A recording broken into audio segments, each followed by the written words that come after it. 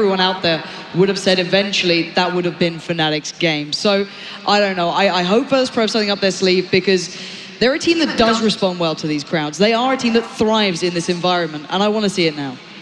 And the point we were making as well is that these teams met just the last major, Katowice 2015, in the semi-finals no less. And it was Fnatic who prevailed. The crowd giving a little cheer for a Fnatic fan. And the crowd has been amazing as well. That's something that I think we need to kind of highlight, is just how incredible they've been for both VP and Fnatic when they walked out. And I love the way I can literally see the Polish corner